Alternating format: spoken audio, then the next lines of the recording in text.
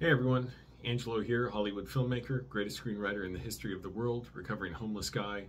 In my gaming chair, I collected off the street. Actually, a neighbor set it out. It's really nice. And surrounded by this beautiful art, most of which I got from Venice Beach. Some I ordered online. No, not that one. That one I got from Venice. Intuition Skate Shop. And I took 4 buses today to go about 3 miles to Beverly Hills to go to a FedEx store.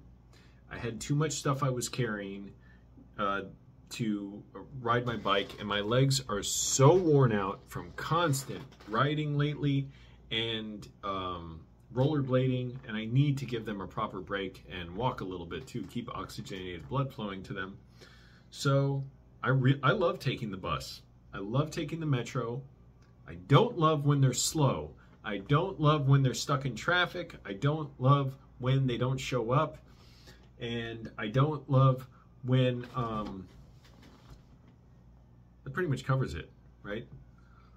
There aren't buses running. So that's just a rant I want to go on about. And I know Metro is way short of operators. I read something, I was looking it up, and I think it was about 2 years ago. Look, I don't really know. Maybe it was maybe it was a year ago, maybe it was 6 months ago. I don't know. But at some point, they were like 500 some operators short and like 30 Metro train operators short. Their starting wages are not good. I forget now what it is. I was looking a few years ago and it was like, it went up from like 17 some dollars an hour to $19 an hour. I'm like, that is absurdly low, particularly for LA. It's probably low just about everywhere in the country to survive, because if you're doing that, if you're making only, let's be generous, let's say, and they get, to be clear, I think now they get like $3,000 signing bonuses, and you have to start as a bus driver first before you can become a metro operator. And of course, you get union benefits and you get raises, so bus drivers who've been there a while can get paid a lot more. But let's just think about that. You're getting into a very high responsibility job, potentially dangerous job, where bus operators have gotten attacked lately. You're dealing with traffic with a massive vehicle. You're dealing with the general public. Aside from being attacked, people, you know, vent to the bus driver, and you got to have major people skills, and people can make it hard for other people to ride the bus if they're whatever. A lot of people, it's weird, the luck of the draw on buses. Some, it's like everybody takes up 2 seats, and then some, it's like everybody's really respectful and sits by the windows and leaves the aisle seat open. Or it's just a mix. But the bus drivers have to contend with all this and just go on. And also with, I believe Metro should be free, but people not paying fares, and that can be a point of conflict where the driver just has to let them on. This happened to me today, but because my tap card wasn't working. I had ridden like 3 buses and it worked, and then the last one, I just kept scanning it, it wouldn't work, and the driver's just like, you know, gone. Which should be, you know, that's the norm. I've seen drivers, they'll say like once, like, excuse me, you have to pay, and the person just walks on, they just let it go, because what's the point? There's nothing in it for them to try and make them pay. And again, I think it should be free. It would benefit the people who need it the most, who need to search for jobs to get around. Anyways, mobility is such a huge factor in being able to get work and get out of bad situations and move, etc. But bottom line is, there are not enough operators. They don't pay enough. If you're making, let's say, even $25 an hour in LA to be a bus driver, you have this huge responsibility. You have punishing hours, exhausting work, stressful work. A lot of drivers are having to do mandatory overtime, which just stresses you out, burns you out. It's not good for you. And you're having to live potentially far away from where you work, pay for a car to get to where you want to go because the bus is not reliable, and have roommates. So you may have stress at home because you have crappy roommates, and you're the one who's serving people. You're the one who's helping them. I'm convinced any bus driver should be paid more than me. And I'm not clear that they are, especially the new ones. Now, of course, their benefits, yeah, they seem pretty good. I hope the union covers them. But today, waiting for the bus, the first one, I had no idea. It's on a busy corridor on La Cienega. It took over 30 minutes for it to come. And I think it may have been around 45 minutes when it finally came. It was freaking packed, which that I don't even necessarily mind. I'm just saying it was packed because, yeah, everybody's waiting for it. And that's the one bus you can take. You can have more space on buses.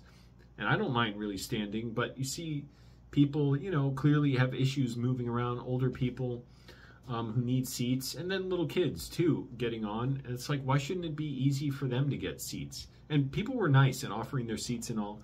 But also it makes it impossible or very difficult if somebody in a wheelchair needs to get handicap seats, because the way it works on the buses is there's handicap seating in the front, like the seats aren't facing forward, they're facing the sides, and they can fold up like a row of 2 or 3 of them.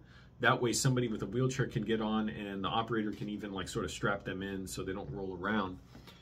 But that becomes, I don't know how you deal with that, like virtually impossible if the bus is so crowded. Or you can just ask people to give, I mean, they were giving up their seats, like one guy came on and that happened. But I mean, there are potential points of conflict where there's too many people and there's potentially not even much room to move over, even if they're standing, to make room for somebody in a wheelchair.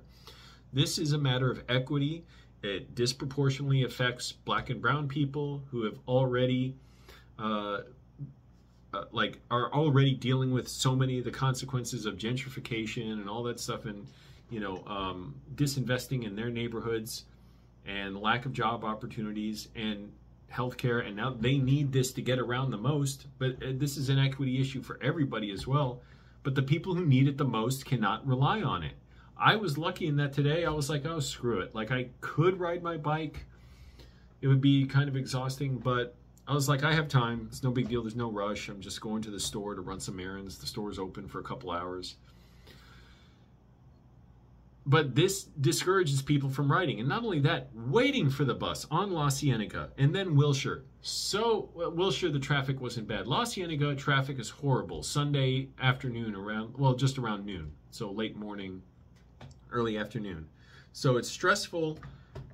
It clearly prioritizes cars. So it's almost like the city of LA treats, and this is how probably most of North America treats public transportation, as like punishment for being poor. We're going to starve it of funds. We're not going to prioritize it. The bus stops often don't have amenities. There's often not even a bench to sit on. No trash cans, no overhead canopy to protect you from the heat, or in LA it would be more the heat, but the rain as well. Barely any room on the sidewalk, so you're so close to traffic that can be very noisy and move very quickly, and it's dangerous.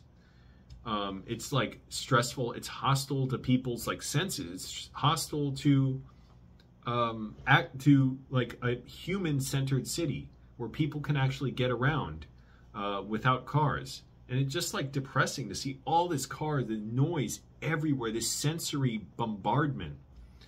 And of course, the city makes it almost easier to just drive because, yeah, you got to pay all this money for a car. You're overpaying for mechanics and all that. But yet so much of the city is so spread out, and so much of it is built with these big arterial roads and boulevards cutting through parts of the city that you don't want to stop at. You just need to get through there. So you're going through other people's neighborhoods, which I'm not saying that alone is inherently bad, but the idea that these roads are here not to get you to the neighborhood, just get you through there. So someone's neighborhood becomes this congested, noisy, polluted area that's also unsafe, that's dangerous. I see broken pieces of cars all freaking over where I walk and ride my bike. And I see clearly, like, I can piece together what happened. Yeah, a car pulling out here, someone speeding, hit them. That's very often the case. When I worked at Enterprise Rent-A-Car in Virginia, the vast majority of crashes were just rear ends that, you know, it's like somebody stopped at a red light or something, but somebody would get rear-ended, and it was just like this minor inconvenience. but they had to get a rental car while, you know, the body shop fixed their car.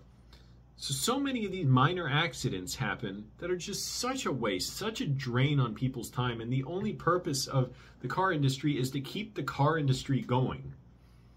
You can get around without cars, but we have to make the city amenable to that. We have to make it walkable and bike friendly, people friendly, wheelchair friendly, scooter friendly, and bus and metro friendly. And so I was just thinking about this today. I'm like, I should just speak about it, because there was a part of me for a split second wondering, like, should I just move to another country? Now, granted, it's not that easy. It's just saying I want to, but should I just move somewhere where they prioritize public transportation and deprioritize cars? Because I'm like, what I saw today was so unpleasant. But then I had the flash of, no, like, that's not who I am. I want to stay here and fight and make it better to live here. Because to me, LA is the greatest city in the world. We just don't all realize that yet. So we're not fighting to make it what it is, which is the best city in the world. Metro, the fastest trains run, I looked this up recently, I can't believe it, is on, I think, the A and E lines every 8 minutes. 8 minutes, even during rush hour. If that sounds like, well, what's the big deal, Angelo? Other cities around the world have like metro headways of 2 minutes, 3 minutes during the busiest times. Moscow has it 80 seconds. I had no idea. I looked up recently, or I saw a video pop up of how great the Moscow area's metro is. And they have like, what's it called? Like a circular system, a radial system, where you don't everybody doesn't have to back up, like double back to the downtown center to transfer somewhere, like in LA for the most part. Your main transfer points are like these choke points where you have to double back all the way to either Union Station or one of the stops around there, generally speaking. And then you can transfer to another line. North and south transportation, so bad enough. That's like the big problem with buses. Like, yeah, east-west, it's not as hard to get buses. In my experience, the places I've gone, like Wilshire runs east and west, I believe, right? No. Yeah, it does. It does, that's correct. Wilshire is a very busy bus corridor, and they're building the Purple Line out there. They're trying to do it in time for the Olympics. Hopefully they get it done. But that would be great, because right now the Purple Line is 7 stops, and like 3 or 4 of those are also on the Red Line. So what that means is, if you need to get somewhere on the Purple Line, it's only within a range of a few stops, and a lot of people don't even need to get on it because they can just get on the Red Line and they can go further. It goes to Union Station all the way to North Hollywood. But what are we doing? We're making it hard for people who need the most to get around, and we could make it so much easier for other people to give up their cars. Because again, I love riding the bus, but it's so ugly, it's so dystopian when you're just packed in traffic and we're literally just waiting in traffic. When the bus is so much more efficient in getting people around, it should have dedicated lanes. But what are we doing? We're not paying metro operators enough. Obviously, LA has a bigger problem than just you know, what happens on metro, as far as, yeah, people in mental crisis, people act out, people who criminally act out and hurt people and hurt operators. That's a bigger problem, and arresting people does not solve it. If it did, we'd be the safest country as far as that goes. We'd have the least problems because we arrest people like crazy here. I know the propaganda about LA is, oh, we don't arrest people. Part of the issue is you can arrest them, but you can't put them in jail for life. And also that would be torture. It's cruel. Jail is torture and cruel. It's brutal. It's inhumane. It makes people worse off. They have worse outcomes for being there. It's disease filled. There's all kinds of abuse happening there. That's not the answer. The answer is intervention before all that happens.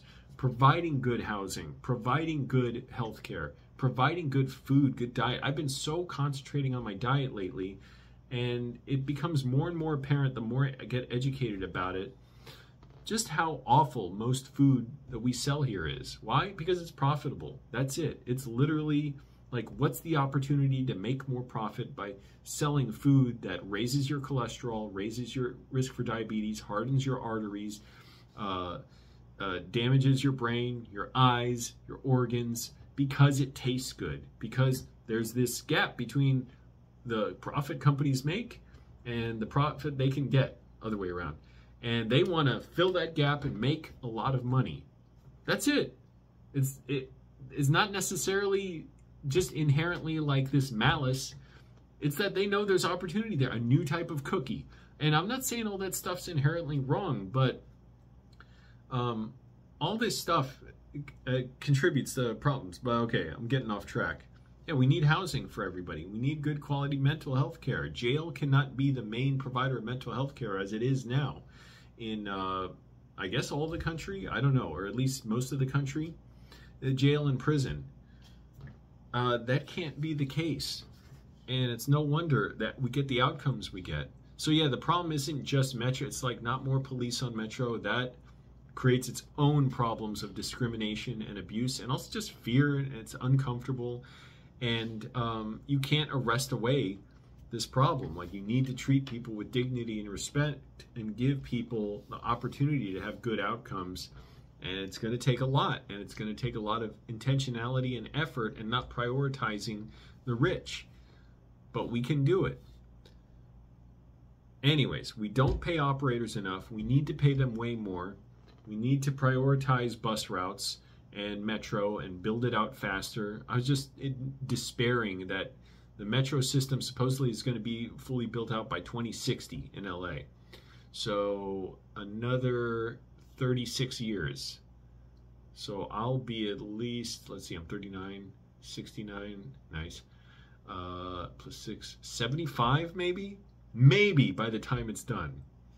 And, you know, that's a fine age to be taking the Metro and all. But even then, will it be actually running the way it should be, with quick headways, with lots of amenities, with bathrooms, with Metro ambassadors, with, you know, food available there? Yes, Union Station has food. The K-Line, I saw they have a free bathroom at one of their stops. That's great.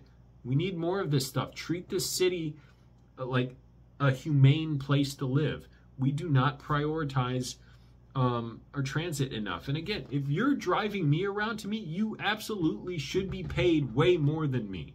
You should be able to live without roommates. You should be able to live close to where you work. And also, we all should be able to live, if we want, without cars and get around. Today, again, I was just lucky that, like, there was no rush, you know. I was like, the circumstances aren't that dire. I can just wait for the bus. And I'm able-bodied and all. Like, I could have ridden my bike, but, and also it's easy enough to get on the bus and just stand, like, when it was so crowded, even with my heavy backpack. I was shipping stuff. But this whoa, I'm getting all, my voice is cracking, choked up. This shouldn't be the case. Like, we can absolutely prioritize this. So what I encourage, something I just did today, I sent an email to Governor Newsom, Governor Gavin Newsom, Governor, and like asking to prioritize active mobility in transit.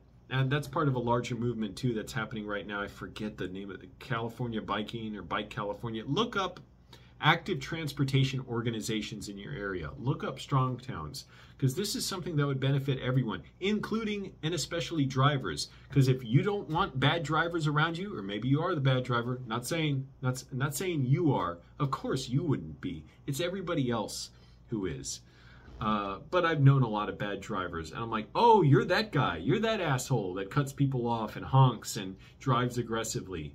And like, you seemed like a normal guy a minute ago, and now you're this animal that just is savage on the roads.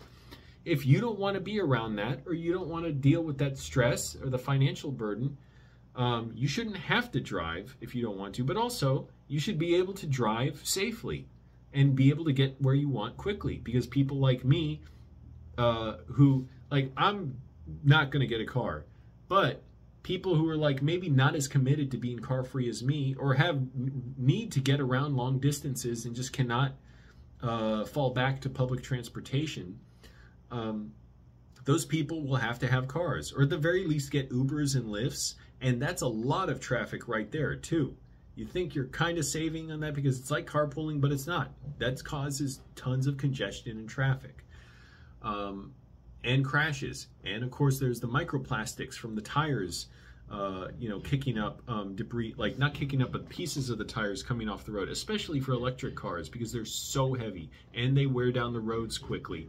So much of our infrastructure is falling apart on the roads because of heavy vehicles. In other words, not because of bikes. Bikes are not wearing them out anywhere near the rate, or pedestrians, as private vehicles and trucks.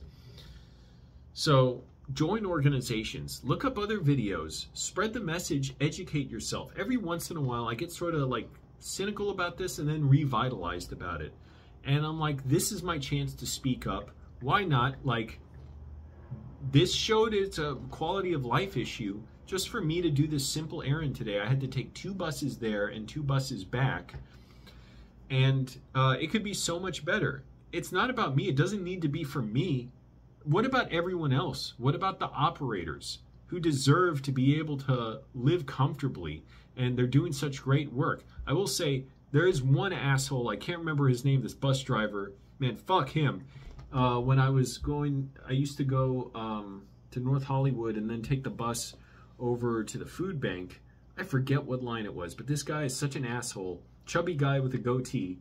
I was trying to walk out at my stop at the rear entrance, but a guy, he was like obviously like living on the street, had a huge cart almost completely blocking it off, and literally he like couldn't move it unless he were to just take it off the bus. And I was walking back and I was like, oh shit, I can barely fit back here. I walked up front, this guy, the bus driver screams, "Go out the back! Go out the back!" And I wanted to film him, but I was scared he would just attack me. So I'm like, I can't, like the guy's blocking it. And I was like, well, I'll just go through and squeeze that anyways. And as I'm walking out the bus, I still hear him screaming at that guy, "Stop blocking the doors! Stop blocking!" I'm like, this guy is an abuser. He's unhinged. He should not be driving a bus. So fuck him, yeah. But most drivers are cool. Like, they're doing their job. They're good at it. They're doing great work. They should be paid way better. And now I understand there's a sick out happening in protest of drivers being attacked on the bus. And it's like, yeah, I'm not in support of just incarceration and police. That's not the way to do it. It doesn't solve the underlying problems. And if anything, it exacerbates them and stratifies us even more. And it's going to give more like points of conflict for the police to abuse black and brown people and disadvantaged people and people who just, like I've heard encounters with the police where someone who's hard of hearing or deaf, or even just had earbuds in, couldn't hear them, where the police rage out on them and stuff. It creates so many points of conflict that are unnecessary, and we can just do better. Like, if you actually want to stop crime and make the city healthy and happy and get people housed, get them housed, get treatment, get alternatives to incarceration, and get in there early before it happens, and provide the funding. First of all, if any, just a simple matter, keep it staying on topic, for public transportation to get to the grocery store, the clinic, wherever, to get the services they need. Anyways, I've ranted long enough. I'm exhausted from this, but let's prioritize transit. Let's make it possible. Let's make this city livable. Let's make this something that's that makes daily life here so much more pleasurable. Because what I saw today, especially on La Cienega, it was awful. And then I think on Fairfax as well, coming back, just awful. And the bus drivers are overworked and underpaid. Same with the metro operators. But we need to be the ones to put pressure on the city and the state and the federal government to infuse them with funds necessary and whatever, I don't know, bureaucracy, corruption and stuff, to push through the measures needed to get the support for the workers there and get the infrastructure in place. And also, let's get some fucking signal priority for the trains and buses. The E-line, how many times do I ride that and it's so slow going downtown? Because signal priority means it rides in the street and it actually goes to red lights and through traffic, and it stops at the red lights and for traffic because it doesn't have signal priority. It doesn't have signal preemption, meaning it doesn't automatically just signal to the light ahead, green, and red lights the other direction so it can pass through. Even though it should, it makes sense. But why? We're deferring to private vehicle drivers, which is going to make which makes public transportation even less desirable, more time consuming, and it tells people, hey, driving's better than using public transportation. Okay, well, we're going to get the result we have, which is massively expensive insurance rates in LA, a huge number of car deaths, like over 330 some last year, private vehicle deaths. It's the highest cause of death for kids, even more than in LA, even more than gun violence. And it's causing asthma and cancer and just stress and cutting into our time so much. And it's such a financial burden. So much of our lives are spent working, whittling away that time just to go to the car. So I've ranted enough, but let's do it, people. Look up organizations in your area. Here in LA, we have a couple. The main ones I know of are Streets for All. They're great, and they're pretty new. I can't think of, oh, there's active mobility groups too in general, like any biking groups you can be a part of that also advocate for bus and metro. There's SAFE, Streets Are For Everyone. The guy who started that lost his leg riding his bike through Griffith Park from a driver hitting him.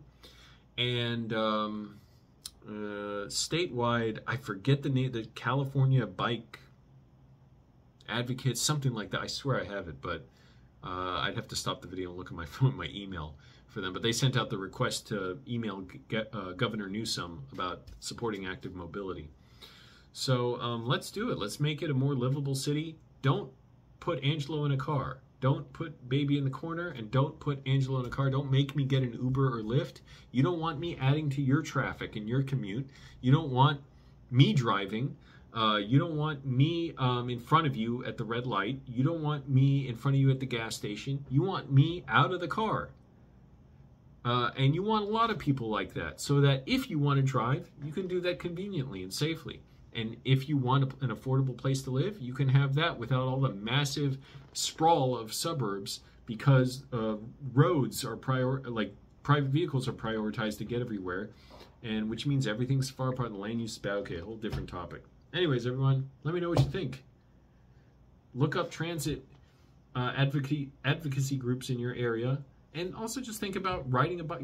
Don't give up your car necessarily. I encourage people to, if you can. I know a lot of people, it's just not practical. You cannot.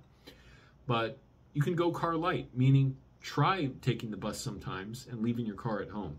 Or get a bike. You can get a cheap used bike, maybe a free one, and ride that sometimes instead of driving a car. It is so much more pleasurable, fun, like joyous. You're like flying over the road, and the mental health boosted, like the feeling, the boost to your energy is great, as well as the physical exercise is fantastic. So try it sometime. Just go car light or even walking. See if you can get people in your area to support that. So that's kind of what I'm doing with this video. Thanks for watching, everyone. Also, I'll just show off my shirt, Velvet Underground. And thanks for watching. Bye.